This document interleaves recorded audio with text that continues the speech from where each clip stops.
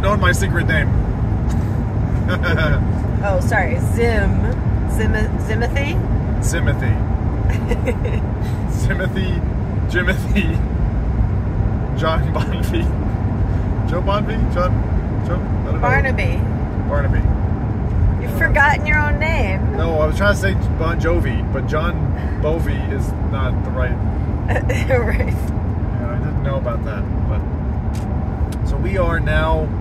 Are we in Vermont yet? No, we're still in New Hampshire, right? No, still New Hampshire.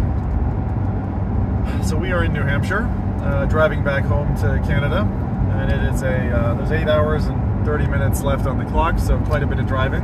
But I missed the last 2 months of sim racing, so I figured, hey, we're making it up now because we normally go for 4 hours, so that's good.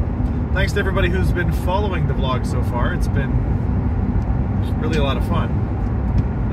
So it's been a real bounce. Started off in California, got to play Quest 3. On the road now, we unboxed the Quest Pro and got to play with that. My impressions of the two devices are they both have really cool merits. So far the Quest Pro is just like a massive, like 120-inch screen in front of you, which is perfect for my eyes. But Karen's saying that my eyes are imperfect and she can see screen door effect, which she'll never let down. Or I'll never let her down. I don't know. Rick Astley. Anyway, so the scenery around here is lovely because it's New Hampshire, and obviously we've got the explosion of colors now. So figured we'd share a little bit of that with you while we are on our ride. And yeah, what's coming up? So we got a few things. My parents are visiting me in Canada over the next couple of days. We get to see our puppy and dog again, as we had them with sitters. We've got our cats, and we've adopted a new cat, actually. So we've got a new cat called Sadie, who you'll get to see in a future video, I hope.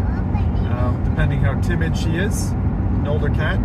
And in addition to that, we've of course got more Quest Pro and Quest 3 A/B testing coming up for kind of a full review of that, a proper like Pat Kim unboxing of the Quest 3 when that shows up. Should be relatively soon. I don't have an exact date from Meta, but we should be getting equipment in advance, which is pretty cool. And then what else? We've got a week or so of just trying to be us and recovering from all the recent events, which is helpful.